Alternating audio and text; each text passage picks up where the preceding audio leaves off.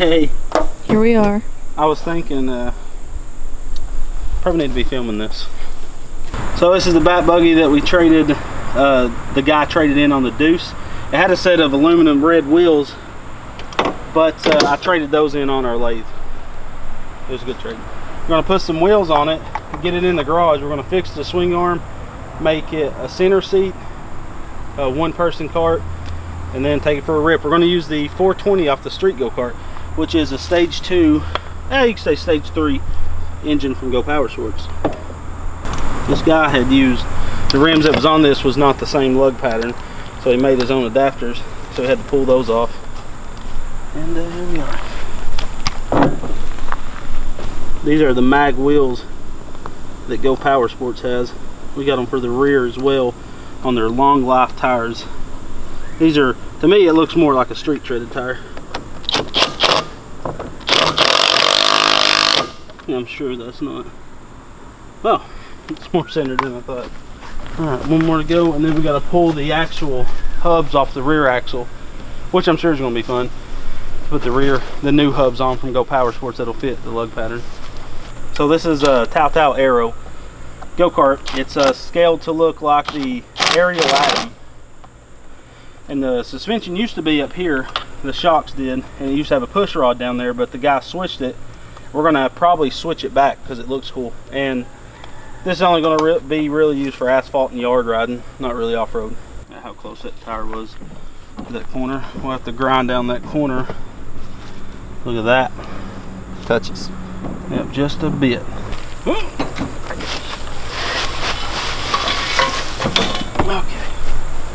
Cool. Don't have much steering angle either, these racks. These 150 racks.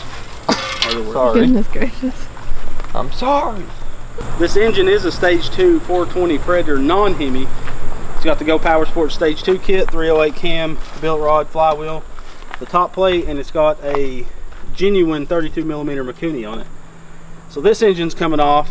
I'm going to get cleaned out because we put a tarp on this, it blew off. Put another tarp on it, it blew off. So it's been tarpless for about a month or two, roundabout. So we're going to pull this engine off, go through it, and put a different engine on this. And we got to fix a lot of the swing arm.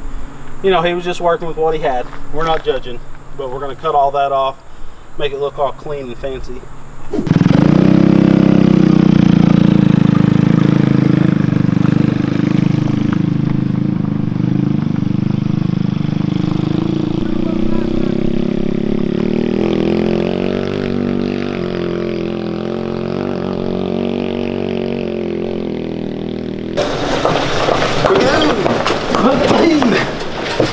Look at the steering angle. That's why I said when we were out there, I was like, that's all it's got. That's weird. And it can't have much more because it hit the swing of the A-arms. Yeah. Right here. See it?